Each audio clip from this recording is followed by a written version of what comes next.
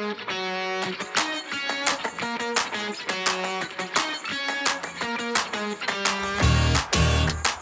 to the State of Wild episode 82, a regular YouTube video web series podcast thingy. My name is Meowth, and as usual, I'm joined by my two good friends and co-host, Roffle and Corbett. How are you guys doing tonight?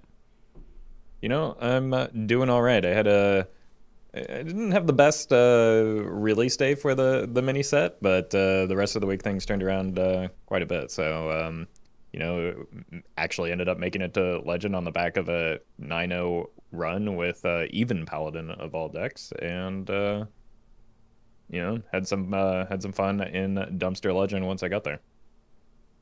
Yeah, I actually had the same kind of thing where on the release day I didn't have a great time. In hindsight, it made me realize how much of my happiness is entirely based on how much sleep I got and how much I've eaten and how much water I've drank. And that's pretty much it.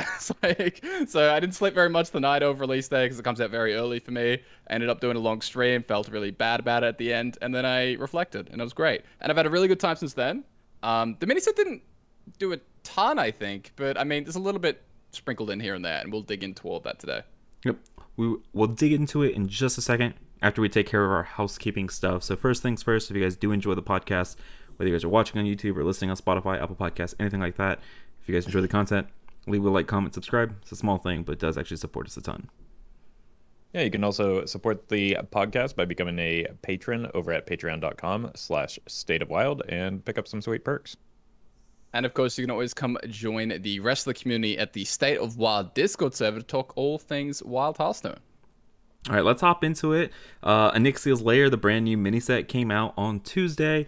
35 brand new cards. And so what we're going to be talking about in this week's episode, pretty simple. We're going to be talking about the cards and decks that are seeing play or have been impacted by the mini set. And I think we have to talk about the big one, right? Questline Hunter getting a huge makeover this mini set with 2 new inclusions. So Hunter only getting 3 cards, but 2 of them seeing significant play here. So we have Furious Howl, which is the 2-mana card draw spell for Hunter. Turns out 2-mana draw 3 is pretty good. Who could have seen that one coming? But also Dragonbane Shot. Corb, we'll let you start by taking your victory lap here. You were right last week. Dragonbane Shot, pretty good card.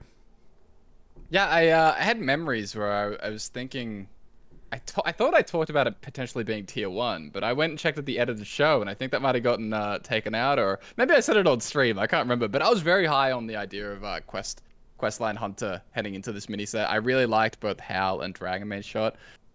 And dude, I've been playing a lot of it, and it's really, really good. I saw Meowth, you were playing a lot of it, and then Roffle, you were talking before the show that you'd been trying as well. It's busted. Like, I think it's really good, like potentially tier 1. So yeah, new quote unquote new deck, quotation marks. I don't know. Yeah, I mean, the cards seem pretty good to me, like especially Furious Howl. I think everybody was like looking at this one as the Hunter card to watch, but by the end of it, you really had me sold on Dragonbane Shot last week, and I got to say you were 100% right about the 1-mana spells that you have, and even the rush minions from like the pings are really helpful in setting up your Dragonbane Shot, so it just is almost like an infinite rapid fire until you don't need it to be when you have the Ferocious or the Furious Howl. I'm going to say that wrong for the rest of my life. Me too. But like it just until you don't need it anymore, and then you just dump hand and go off. Like even a card like Quick Shot, you don't even really care about the card draw aspect of it because you just have the backup plan of Furious Howl, and it's just like, well, this is sweet. I'm fully prepared to be canceled for this, but like, yeah, Questline Hunter, this version of Questline Hunter is a lot of fun. It's a lot more active and less just like, mostly because I think it's carrying fewer bad cards. I think it's a lot more fun to play than the odd version, because like drawing cards and pressing hero powers is fun. That's why people like Draws a Priest. Now it happens probably a little bit too quickly and maybe has a little bit too much draw associated with it. But like, this is what I think I'm speaking for you guys now, but I think this is what we are looking for in like the Buzzard version of the Questline Hunter, when we had that Hopium or maybe Copium that was going to be the good version upon release. And like, this is the deck. It runs Dragonbane. runs a super low curve, at least the version that I've been playing. And like, I don't know, I'm kind of the mind that like kill command bad card in the deck. Like, why would I pay 3 mana for that when I don't know that you want a damage spell that does or that costs more than 2 that isn't aim shot right now, just because like pairing with Dragonbane and the Furious Howl. And I don't know. Like I was playing it off stream before recording just now because I'm having fun with it, and it's been a while since I felt that way about like a potentially high tier meta deck. Man, when Roffle's having fun with a meta deck, it's fun, right? I'm not completely sold on the kill commands being bad. I think there's like 28 really, really solid cards in the deck, and I think there's like 2 that can like flex depending on what you're playing against. I know when the list initially came out, I was running kill commands in those last 2 slots, and they were fine. I know Corb's list that I was playing a little bit today was running Barrack and Rinley's Rifle in those slots, and I know some lists are running just Bola Shot or Grievous Bite in place of those to help against stuff like Aggro Priest and Pirate Warrior. But I don't know, the deck is super sweet. I agree that it's a good deck. It's a really good deck. I think it's much more fair as well than the odd version of the deck. At least it gives off the impression that it's a lot more fair because I don't know, it's slower, right? Which I think is the big thing, because the nerf to rapid fire did actually matter when you compare it, but the matchup spread has actually shifted a little bit, which I think is the most interesting thing. Prior to Odd Hunter being nerfed, everybody was looking at Druid as like the counter to Odd Hunter. You would bring it and it was like an 80-90% matchup in a Hunter. With this version of the deck and how much draw it has and kind of refill with stuff like Furious Howls, Dragonbane shots basically rapid fired 2.0 in a lot of scenarios, which is great for the deck. The deck just, it's good. It's really good in the current metagame as well. Beats up on Shamans, actually beats up on all the Druids, which are really popular right now for a reason that we'll talk about in a bit. So, super sweet deck. I don't think it's doing anything like super broken or like out of bounds, but I think that's a sign of a really fun, balanced, strong deck in the format. Yeah, I think you're pretty much right on with the 28 good cards. I've been running a couple copies of Bola Shot in that like 29-30, just because like at the ranks I was playing, it was higher density of Pirate Warriors, and Bola Shot does good.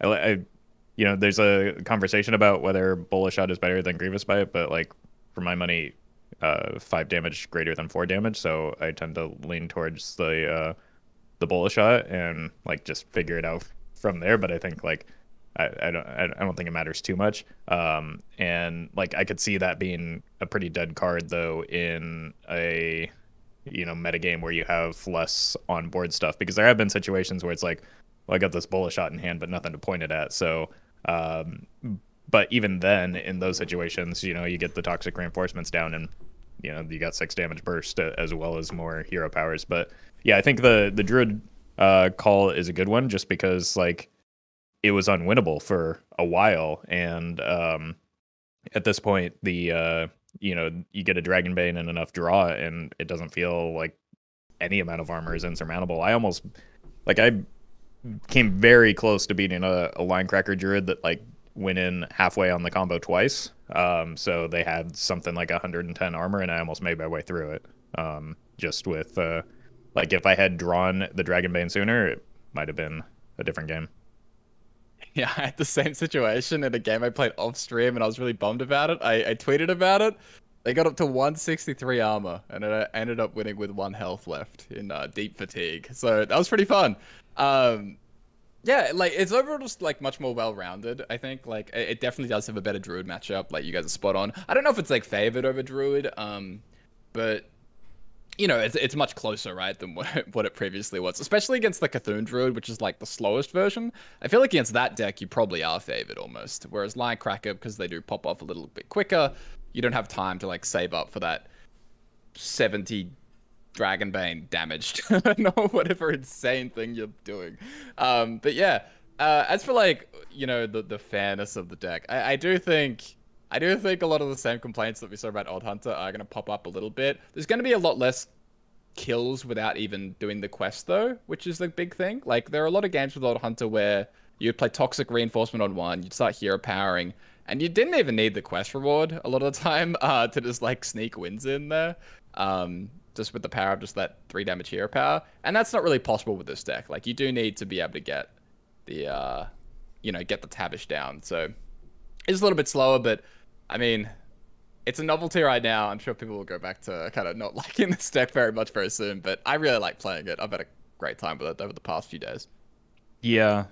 No, I agree that like it doesn't just do regular old face like hunter, odd hunter things, but like it does, even though it's doing less damage per hero power, it feels like it has more like burst damage from hand in the immediate post Tavish turns, because like you have so much extra gas, whether it's from being able to hold on to those additional Dragonbane shots to give you like damage after the Tavish comes down, or continue giving you cards in hand. Like just the extra gas that it has allows it to feel like the OTK potential is maybe a little bit higher than it was. Like I got Reno'd the turn that Tavish came down. I just kind of shrugged it off and then killed him the next turn. Like it was like I dealt with the Reno and I'm just like, sure, I gave up a little bit of damage. And even then, like I dealt with the Reno and then they were sub 20. And then I just killed them the next turn without like a Dragon's Bane being involved. So like, yeah, the amount of gas that the deck has now is just kind of silly. Yeah. I don't think I'm super worried about people complaining about the deck, because people will do that about any good deck. So not super worried about that, but I don't think it's doing anything like more insane than the current top tier decks, right? Like when you look at even Warlock, Pirate Warrior, the combo Warlock decks, it's not doing anything more unfair than that. So I'm not. This is me also as someone who is enjoying the novelty of the new Questline Hunter deck. And I think Roffle was like super spot on that this is like what we originally envisioned when we talked about Questline Hunter with like Buzzard and the draw engine. So at least for the three of us, it's been super sweet. And hopefully, so I will go ahead and say, but in here, we're talking about all these decks. We'll be posting like codes down in the description if you guys want to net deck any of the decks that we talk about today.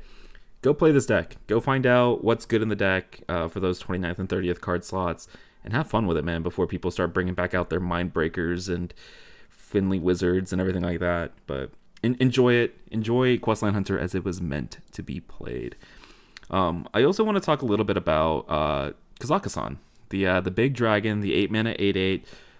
Replace your deck with treasures from duels. So this card, a lot of conversation generated about it in Standard, about power level and everything like that, but I want to talk about it in Wild. It's been seeing a lot of play in slower Druid decks.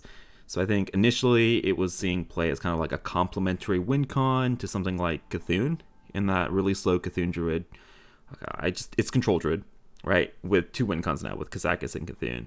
And then some people, I know Corby were messing around with some builds, and I know Otters has been messing around with just like a Dragon Druid, right? With stuff like the new Onyxia, some Ysera's. I know some people are messing around with Malagos and Swipes, right? So people are messing around with some builds of just slow Control Druid decks that all are running new Kaza. So first of all, impressions about Kaza and like how sick that card is, because I'm really enjoying it, and I really hope they don't nerf it because of Standard.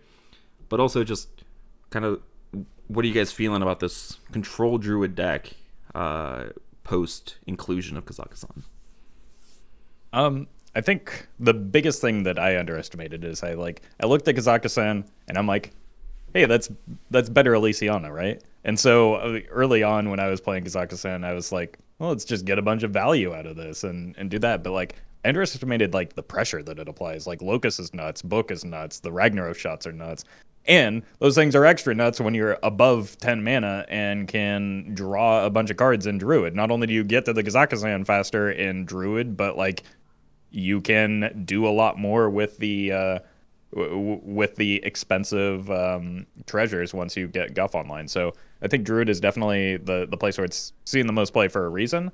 But I don't necessarily think that like in our format, when like games end so quickly, that like it's doing that much more broken. Like you, I'm I'm hoping that like once again, Wild doesn't suffer for the sins of Standard because like I don't think it's that busted in our format. Like you play an 8-mana card and then you have to wait a couple turns until the opponent's hero explodes. Is that busted? Like it's a lot faster than Cthulhu, and you probably move away from running Cthulhu as a win condition in that style of deck.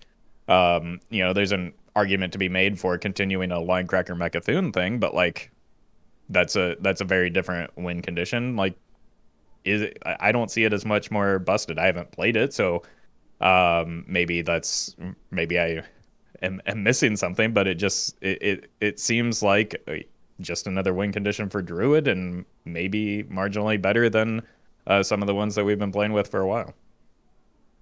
Yeah, it's I think it's totally fine. Like totally fine in Wild.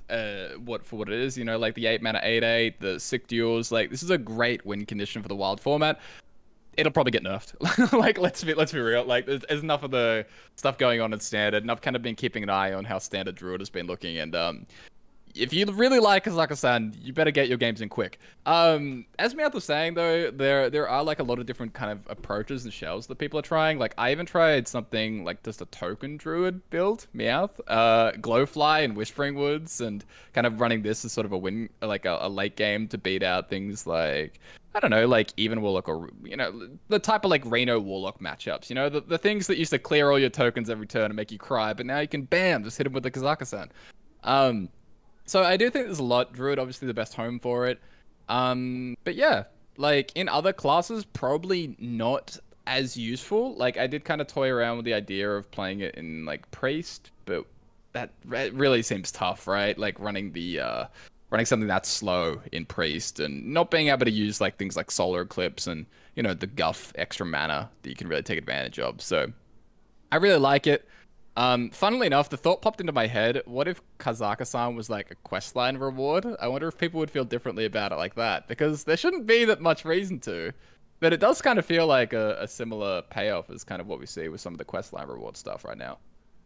Yeah, and I think that like especially in our format where the questlines get completed so much, that's why it's not too problematic. Like we already have, no, even beyond questlines, we already have game-ending cards. Like, there's kind of an understanding in a format that if you're playing a card that costs like 8 to 10 mana, you need to win as a result of it, and that's what Kaza-san does. And it's not even the turn that it comes out, and there's some variance associated with it. So like, you can get some. It's rare, but you can get some dumpster tier treasures and just like that.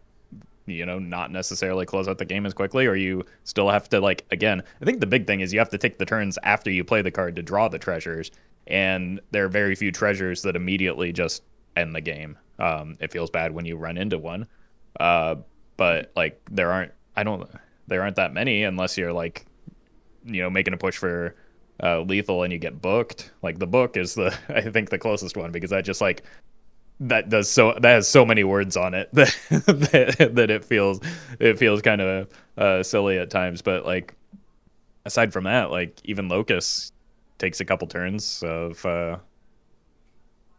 opponent like not doing anything essentially too. So yeah, I think the flexibility of the card though is maybe what makes it a little bit concerning, because you can just kind of I don't know, especially in Standard where things are a little bit slower, you can just kind of drop it in. And I think that I'm not even sure how they would change it other than like adjusting the requirement, right? Because like I think the problem that people have with it is that you aren't really making much of a sacrifice in terms of your deck building to get there, and so you can just kind of drop it on curve and win the next few turns. But I don't know how you fix that problem other than like changing the pool of cards, right? Because you can't nerf the rewards, because those are duels rewards and those are balanced for duels, or rather maybe not balanced for duels. But like like how do you change the card? Increase its mana cost maybe makes a difference, but not all that much for Druid. And so like I don't know. I think I'm not as convinced that the card gets nerfed. I think a lot of people are going to want it to happen. I think maybe the risk is when a rotation happens, it becomes a little like it becomes one of the lone win conditions, but at the same time, it's in the same rotation set as Questline, so like it won't be. Yeah, there's I'm sure like a mana nerf would make a big difference, but you know, they might go after a different card. You know, this Guff is kind of doing a lot of damage right now in that format, and you know, Kazakhstan is best in Druid, and the entire Druid class does rotate.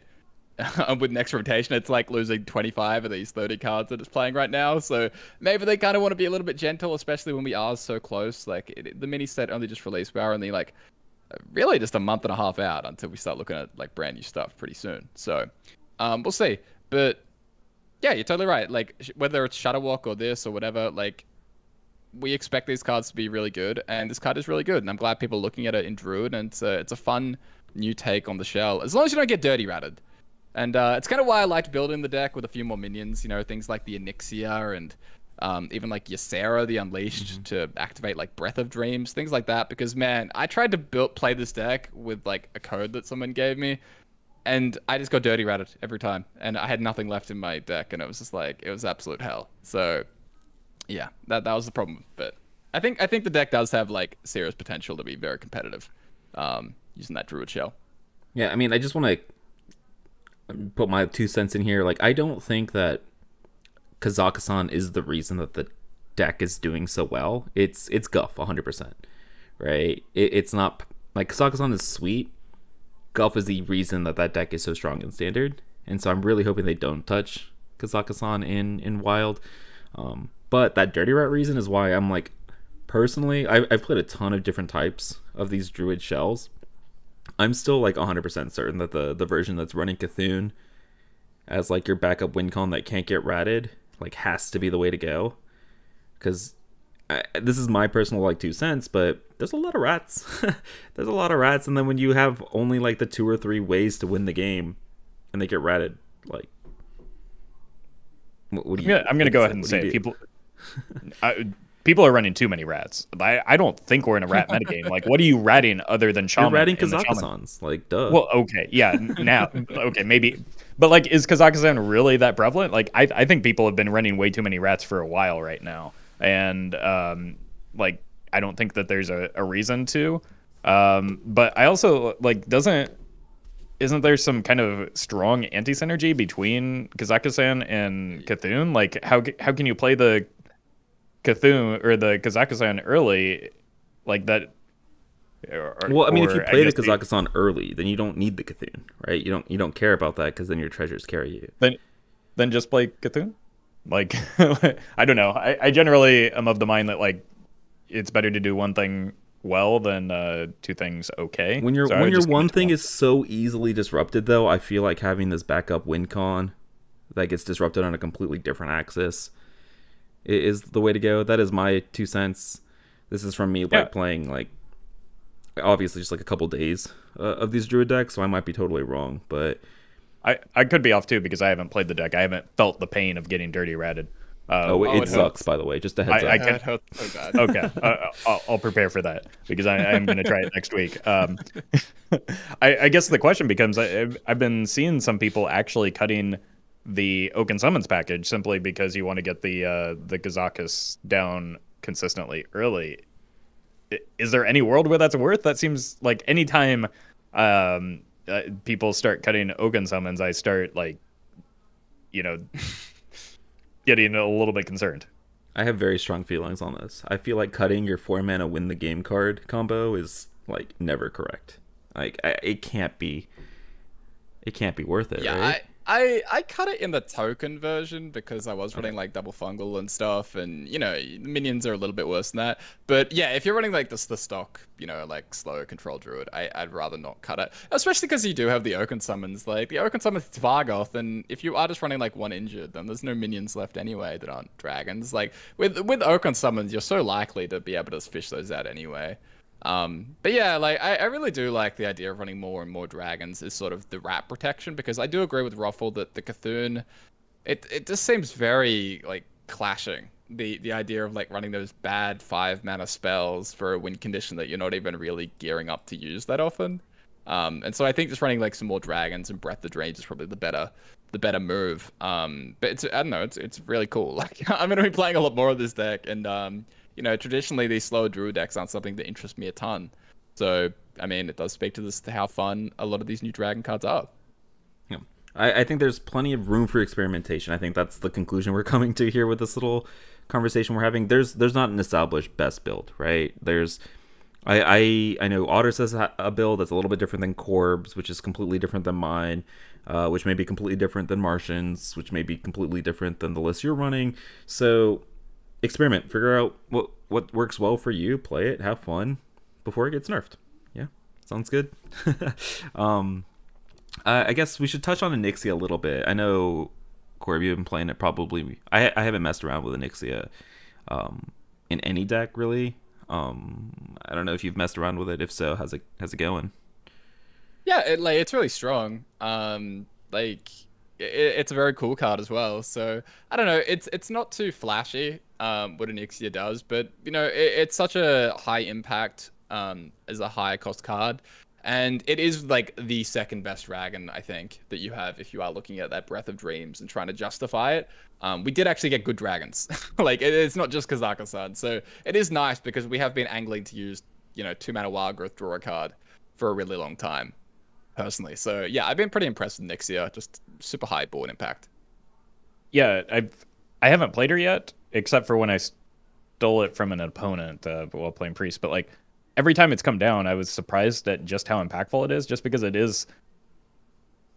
Yeah, it's a 10-mana card, which is like kind of slow in wild, but like the rush makes a difference, and like the difficult, like you kind of have to jump through hoops to remove it at times if you don't have, like, if you're not playing Druid and you don't have a Poison Seeds or something along those lines. Like, the first time that I saw it come down, I was like, well, boy, it's good that I stole my own Onyxia. Otherwise, I would be dead to this Onyxia. So, like, it is a lot higher impact than maybe I assumed it was for the format even. And, that's especially true, again, in Druid, where, like, mana is kind of an afterthought, especially with Guff. So, yeah, that's the version that I'm leaning towards, is kind of including some of those dragons, because, again, like you said, 2-mana Wild Growth that draws a card is pretty ridiculous.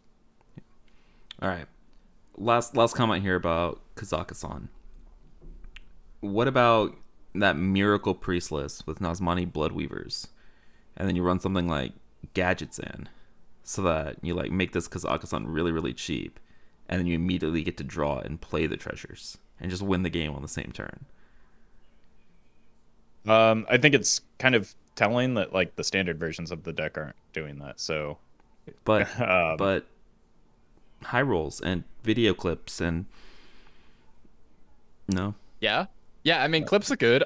Personally, if I'm going to use a wild like win con in that deck, I'm going to play Lothab, because making like big board with the Malagos pop off and then also dropping Lothab, that seems better than jumping through the Kaza-san stuff. Yeah, I was going to say I would play Yogg, which I have many times. Oh, that works. Like, oh, I'm just trying to innovate, guys. Come on. No, there's also like the potential, like if you're going the route of Bloodweaver Auctioneer, you can also just like do the thing where you kill them, and generally like consistently killing them with like your healing spells is maybe a little bit better and faster, because it makes the opponent dead instead of alive. But you're not running Kaza-san, and that's a lot less fun.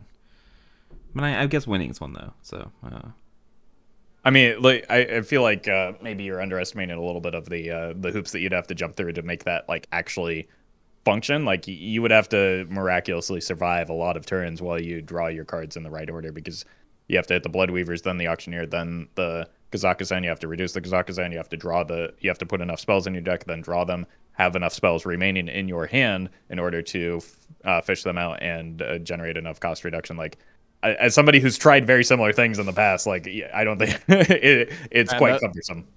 That sounds way more complicated than playing Guff on curve and then just jamming the Kaza-san. All right, fair enough. Yeah, but Swag, Mark, Dane, if you guys listen to this, please, I want a YouTube video. I want to watch some of this. All right. So those are kind of the two good decks that have popped out of this mini set, right? We've talked about Questline Hunter. We've talked about these Control Druids. Let's talk about some not so good decks, and let's talk about, first off, the deck that everybody on Twitter and Reddit were freaking out about. Yeah. Let's talk about Curse of Agony Warlock, and let's talk about just how bad this deck is.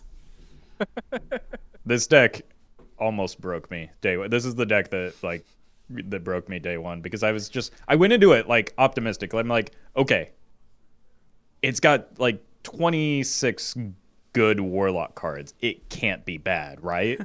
And so I started with the version that was just doing the Elec shuffling right into Cold Light Oracles. And I realized, well, I have so many combo pieces that I literally cannot play the Oracles after I finally get to shuffle these Agonies into their deck, because that kills me in fatigue because my deck is empty at this point. Like, it took that long to get the cost reduction, to get the cards drawn into hand, and so I can't even play the Cold Light Oracles. I just have to cross my fingers and pray. In other situations, I would get the shuffling in early enough, and then I'd be like, sweet, I'll play this Cold Light Oracle. No Agonies drawn. Like, it was just like your deck is 3/4 Agonies, and you draw at most like 2 or 3 in a row. It's so incredibly inconsistent. It was giving me just like massive flashbacks into into like Bomb Warrior nonsense, where their deck is just like entirely bombs, and they still can't draw them. So I had to take a break because I was like, I was losing my mind. I was like, am I doing something wrong? I was, because like, again, it had to be a good deck, right? It was still just like mostly good Warlock cards and then just a combo like we talked about. So it was going to be fine. It was going to be worse than the other combos because it's clunkier. But like, I just couldn't win barely win games. It was incredibly frustrating. Other times, like when I would get the Cold Light Oracles down, they would draw 2 regular cards and then burn Agonies afterwards because their hand was too full. And I was just like, everything that could have gone wrong went wrong. So later I came back to it with the TOG version. I'm like, okay, people are having success with this one, so this must be good, right? And it was a little bit better in that like they actually drew the Agonies once they made them, but like it is so easy to play around for so many different reasons. And on top of that, it's just like we talked about, worse than Mechathune, because you still have to draw your deck, but now you have like 5 or 6 combo pieces instead of just the 2 main ones.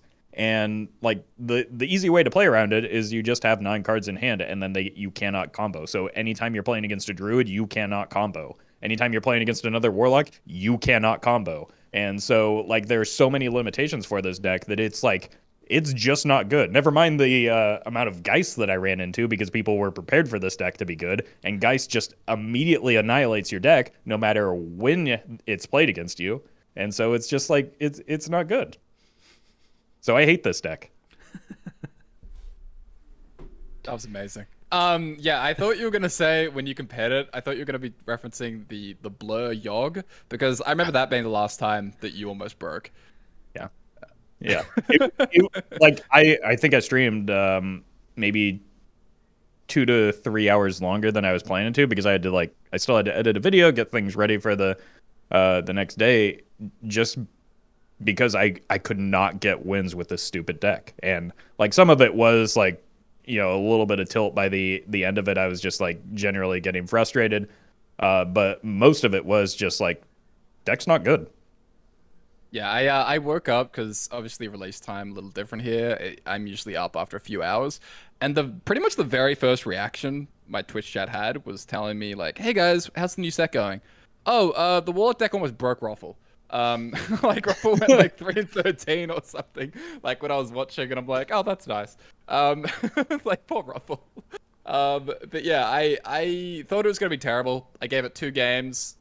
I figured that the TOG version had to be garbage, and so I didn't bother.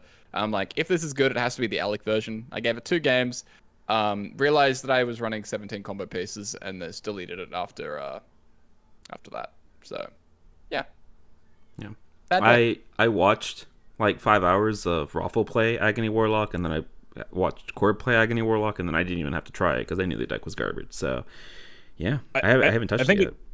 I think it's pretty telling that like I haven't seen a single opponent playing it since day one. I maybe saw one person playing against me day one. Like the deck never stood a chance. Like I think people are just so primed and conditioned to like Warlock having something broken, in addition to fatigue having such a strong negative feeling, that they forgot about like how unreliable it was going to be. Like we should have learned this lesson from Bomb Warrior already, is really what it comes down to. And like Corb said, the Tog version was never going to be better than just playing Mechathune. But I didn't realize how frustrating it was just because of the like the you can just prepare for it and say like, I'm just gonna hold 9 cards in hand. GG. Man, the win rate is so bad on HS Replay. It did pop up both the Tog and the non-Tog version. It's just I mean, to be fair, I played a lot of games of the deck. That's all a substantial portion of that could just be me suffering. So yeah, you're welcome for the stats. That was my Tuesday. Like another thing that happened, just like icing on the cake, was I had like 2 or 3 games in a row where both rods were like bottom 5 cards. I had one legitimate game where like I had 2 rods bottom 3 in my deck when I was trying to combo, and I was just like, I was losing my mind. I couldn't get any cost reduction on a deck that needs cost reduction desperately because I was playing the Tog version at the time. Like it was a nightmare. So I'm glad to never have to play that deck again. So the lesson learned here is to never listen to Twitch chat and Reddit and Twitter when they talk about and overreact to cards, right? Well, I think realistically, you should probably just listen to no one. It's not unique to Reddit, Twitch. Like we get it wrong too, as people are very quick to remind us. So like just wait. Just wait and see what the cards do and how they play before you start throwing a fit. Like that's the best thing that people can learn from this. But of course, like nobody's going to pay attention to this. It's going to be the same thing next expansion, next core set. Even like once that is revealed, people are going to start. You did start this whole conversation with saying don't listen to us, and then tried to give a really really poignant point. So of course people are going to listen. Well, I was specifically saying don't listen to us when it comes to card predictions. This is why, other than on the podcast, I don't do card reviews, because they're like, yeah, I get some views, but it's like nobody knows what they're talking about. Like everybody has has about the same success rate, which is flip a coin. I don't know. Like it's either going to be good or not. Duh. Yeah, exactly. You can usually tell what cards are going to be bad, right? Because like in any card game there are going to be some pack fillers. Not every card is going to be a playable card. That's the reality of it. But like when it comes to what cards are good, like nobody is entirely accurate every time. So it is really reminding me of the Glide conversation like 2 years ago, and it turned out the Glide ended up being really good in a very specific deck. So we just have to wait 1.5 years, 2 years, and then we can complain about Curse of Agony Warlock being absolutely busted because you can somehow tutor the Bloods to the top of their deck. Like you can reverse poke out your opponent's deck, and then they draw all the Curse of Agonies, and then there you go. But until we get to that point, deck sucks. And that would be a scary moment though, because like a reverse Polkelt almost makes sense as like as a card that they could print, like a card, but like that would be fun, or that would be unfun for more reasons than just putting like curses at your deck, because that would have to be a very expensive card, and so if it's a very expensive card, it's coming down late game, and that's just making people miserable. So I hope they don't print that card for a variety of reasons. Well, now you know they're totally going to. Let's talk about some other really bad decks. Maybe not at the fault of these brand new cards. Let's talk about some of these Priest Dragon Synergy cards. So Lightmon Netherdrake, this is kind of the new Dustbreaker. If you have a Holy and a Shadow spell, deal 3 damage to all minions. Comboed with Horn of Wrathion, so this is the 3-mana draw minion. If it's a dragon, summon 2/2/1s with Rush. I played a lot of this Priest deck. It's very good against board-based decks.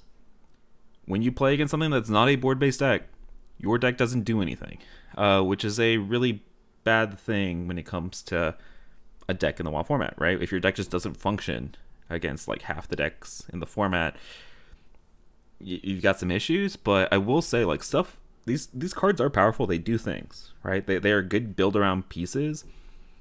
it just like the deck itself isn't there.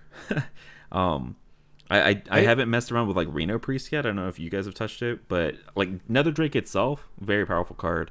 Horn of Rathion, very powerful synergy piece. Like I was playing like a 4 or 5 dragon deck, like 4 Dustbreakers plus like a Kazakusan shell. I didn't lose to Pirate Warriors because I didn't queue into a single one. So like I queued into Shamans and Inner Fire Priests and Druids, and my deck just didn't function, which kind of sucked. But you know. Yeah, I mean, you say the deck isn't there. I think the deck's there. The metagame's not there, and I don't know that we're going to get a metagame that's going to be friendly to this deck, because I had the exact same experience. Like Nether Drake overperformed. Horn of Rathium, massive overperformance in the right deck. Like that card was like just kind of silly. And I was running 4 Duskbreakers, Operative, and Kazakusan, because I like Operative because he's fun. So like, you know, as long as you're consistently like hitting a dragon off of the horn, like it's nuts. I had the exact same problem. I was queuing in the Diamond 5 to 1 band, and for 30 games I did not see a single Pirate Warrior while playing this deck, and I was just like, this was my break between Curse of Agony decks, and I was losing my mind again because I was just like, where are the Pirate Warriors? I queue into them all day when I'm not looking for them. And so this is why Release Day was such a nightmare for me, because I was just like, okay, I'll just keep playing until I hit a Pirate Warrior. And it never happened. So so I imagine this deck is phenomenal into Pirate Warrior, because I did queue into like, you know, Errant Murloc Shamans and that type of thing. Anything that does play for board, it's just like GG. I have infinite Dustbreakers. It felt like I was impressed by how easily Lightmaw Nether Drake seemed to be to get online, just because you know when it's in your hand, so you can kind of prepare for that and not dump the spells. You can also choose what you need off of something like a palm reading. If you're lacking a holy spell, for instance, and you have another shadow spell, you know what you need to lean towards. You have shadow visions, you have thrive in the shadows, you have renew potentially. So like there are a lot of ways to generate spells to make sure to clean up your hand, to make sure it's online. And then on top of that, like often you're paying 3 mana for it because you have the dragon studies. So yeah, I think the deck's like there. It's good at what it's meant to do. It's just like there's nothing that it can queue into that it would be good against, other than like, you know, you get lucky enough to find an even hunter, or the Pirate Warriors come back out of hiding. Yeah, it's the same reason why like Reno Priest is bad, right? Like it just doesn't make any sense in the current metagame, and it doesn't it doesn't kill people fast enough, and it doesn't have a combo win condition of its own, and just being good to aggro isn't enough. Otherwise, hey, Odd Warrior would have been the nuts for the past like 2 years, but it's not really how it works. But yeah, I still stand by my feelings that like I said last show that I didn't think Lightmaw Nether Drake was gonna make it out of its time and standard untouched, and I still feel that way. Like I think that card is really nutty. It doesn't make sense in any decks right now in Wild, and hell, it doesn't really make any sense in decks in Standard, at least right now. But it is there. It is like an absurd tool for the deck to fall back on. The Horn of Rathian though, like you were saying, it's better than I expected. Like it does seem very, very good. So that one did catch me a little bit off guard in the like dragon specific decks. All right, and to wrap up new card segment, Roffle wanted to touch on one of his favorites here. So Roffle, I'll just let you take it away with this section. Oh yeah. I had a 70% win rate with Big Spell Mage, so the deck is clearly busted. That was despite missing a pretty obvious lethal in my very first game, so I could have had a much better win rate with it. But like, okay, the deck's not good. I just high rolled out of my mind. But like, honestly, Drakefire Amulet did kind of overperform in the deck. I think one thing I worth clearing up, which our YouTube comments were very kind to tell us of, is that like it doesn't actually add the dragons to your hand, because it has slightly different wording than some of the cards that we referenced in the past. But like, despite that, it doesn't really need to. If you're good at the game and draw your sandwich in Big Spell Mage early on, it just gives you like 20 mana worth of stuff for 5 mana, and that's pretty good. Like it's harder than I thought to low roll the dragons on this, and even getting something like a like the new Flamewaker dragon, actually ends up being pretty good because you know, you just need a couple spells to clear the board. But deck's not great, but it's definitely not a 70% win rate deck, but it's a lot of fun, and you know, you get to use new cards. It's important that it's a fire spell because it comes back with your Magister Dawngrasp as well. And I don't know. Honestly, the deck actually seemed like cohesive enough to be a playable deck at I think I was in the low diamond and obviously climbing with it at the time. So like, give it a shot, have some fun. Just don't blame me if you lose too many games in a row to Pirate Warrior. I was beating Pirate Warrior. What's your problem? We will get you the personal email here for Roffle, his business email. If you guys have complaints about the deck, you craft cards, do not get appropriate return on your investment, send your complaints that way.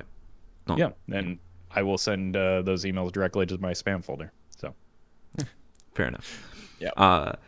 Any other kind of new things that are popping out to you guys about the mini set, and if not, just how you guys feeling about it so far?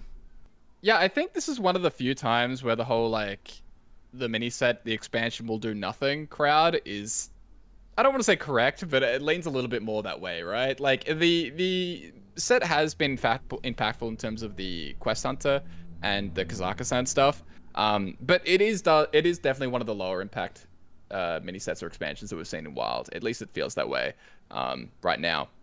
That said, you know, I think there is some future tools kind of thing, even if the impact isn't right now. Like I'm genuinely really high on Pet Collector in that big beast hunter someday. Like I do think that level of mana cheat and redundancy with something like Witchwood Grizzly can actually be the backbone of something very strong. We've talked about the Nether Drake potentially being very good down the road.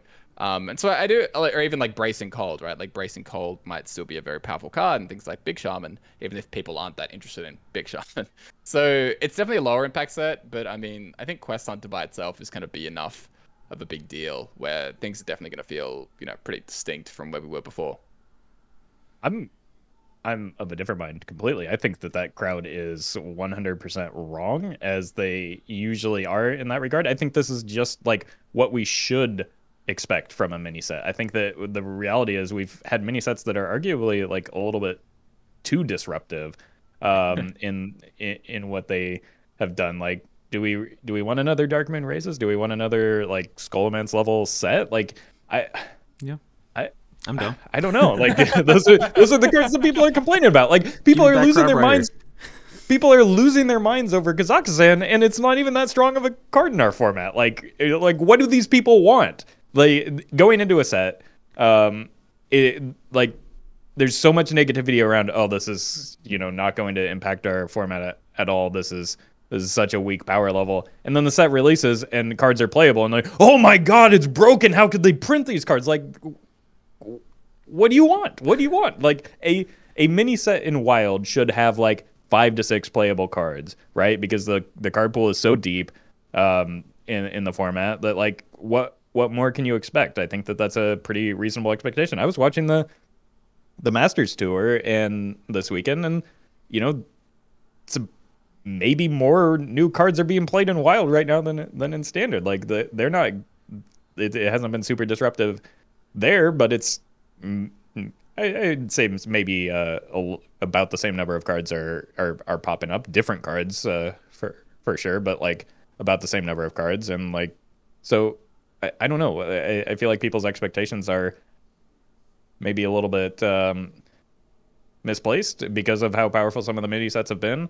But then like I don't understand like I feel like, yes, it's obviously not the same exact people arguing those same 2 points, but it seems like there is some amount of overlap where like people just kind of complain no matter what. Like they complain preemptively because it's going to be bad, and then things are played and they complain about those things being played. So I don't know how you win. Yeah, I mean, I just want to clarify, like, I don't think the impact of this set is bad, you know? Like you said, if 5 or 6 or 7 cards see play out of 35, like, that's a really good ratio for a Wild format, right? Like, that's pretty good, actually. Especially when they can't often throw in a whole bunch of additional huge archetype support because only, you know, a few cards for each class. but like you're saying, I do think that even if this should be the expectation, it is probably a bit of a lower impact than something like Dark Moon Races, which was probably a little bit silly, and has a bit of a too much of an effect. So in that sense, I think it's a among the mini sets is a lower impact, but obviously has been felt. And as for the complaining, I mean, people are always going to complain about everything. Like people are always going to moan and no one's going to be happy for any reason. But that's the way it is. Yeah. Well, I'll say one last thing to answer Meow's broader question. I'm actually enjoying the metagame a lot more after the mini set. I think that, we talk about maybe Questline Hunter being a bit of a problem, but I think it's actually, this is something that I meant to talk about when we were discussing the deck as a whole, but like, I think it's kind of being a little bit disruptive for the decks that were maybe reigning prior to it. Like, it's pretty good into Free Shaman, which people were concerned about, as long as you dodge the Loatheb and don't do something stupid into Dirty Rats. And it's like, it's got to be great into Mechathune Warlock and combo Warlocks in general. Like, it's decent into Pirate Warrior, maybe not as good as the odd version was, because like that 3 is an important breakpoint, but like, and then it has some obvious weaknesses in that it probably just gets, trounced by combo burn or hyper aggro. So like, I don't know. And maybe this is just because I wasn't actually queuing into Pirate Warriors, and I am on the back of like a good general run with quite a few decks towards the back half of the week. But like, I don't know. Metagame feels a little bit better to me, just because like, I think a toned down version of Hunter into those decks in particular, the Free Shaman and the Mechathune Warlock, was something that maybe we needed. Yeah. I think just like broadly, I was enjoying the metagame prior to the mini set. I think we talked last week about how it was personally my most enjoyable metagame since like post mini set in Fortune the Barons. Wide diversity of popular, powerful decks. And I think the mini sets just increased that diversity, right? We've talked ad nauseum about Questline Hunter, but just like also the diversity of slow Druid decks. It's no longer just like the same 2 decks. It's a bunch of different types of slow controlling Druid decks, which is cool, right? I've harped on this before. Diversity is sweet, and especially when it's diversity of powerful decks at the top of the metagame. So I think the mini set's done its job. I think it's been super sweet, and I'm really enjoying Wild. The little time that I get to play it, I don't really get to play it too much right now because of work, but format's been sweet and really been enjoying it. Yeah, I think that maybe that is why I've been enjoying it this past like back half of the week, is that I have gotten a good diversity of opponents, and so maybe escaping the Diamond Vibe Band is just what I need to do more frequently to get away from the Pirate Warriors that kind of spin me up a little bit. So I think that, like I've mentioned on the show before, like my enjoyment of the game is like directly proportional to the number of Pirate Warriors I queue into. So like not having to do that during the back half of the week as much, and the few times that I did queue into them, actually playing a deck that had a chance of winning, maybe that contributes a little bit as well. Come join us in Legend Roffle. Come be one of us. Try hard Roffle? Try hard Roffle back? Come on, one month. Never again. Never again. Every time I do, like the beginning of the month is such a miserable time for me to like play the game, because anytime I'm that invested in the outcome of the game, I just like I enjoy the game a lot less. So there's never going to be the return of Try Hard Roffle, I don't think. Unfortunate. All right, I think that's gonna be the end of our episode here. Pretty sweet one. All of you guys that are listening, let us know your thoughts and feels about all these new cards and decks and what you've been playing. Feel free to share a list, all that kind of good stuff. Roffle, Corb, appreciate you guys hanging out with me tonight. Let the people know where they can find you and your content. You can find me on Twitch and YouTube at Roffle, and Instagram and Twitter at RoffleHS. And you can find me at Corbettgames, all those platforms. And thank you guys very much for watching/listening. And you guys can find me at Get Me Out on all those platforms as well. Of course, if you guys are enjoying the podcast, just a reminder to leave a like, comment, subscribe if you guys enjoy the content. And before we head out, one last little announcement here. For those of you guys that are not super tuned in to the Twitter community, Blue Train, popular community figure. If you've hung out in any of our Twitch chats before, you've probably seen his name. Is holding a People's Choice Award.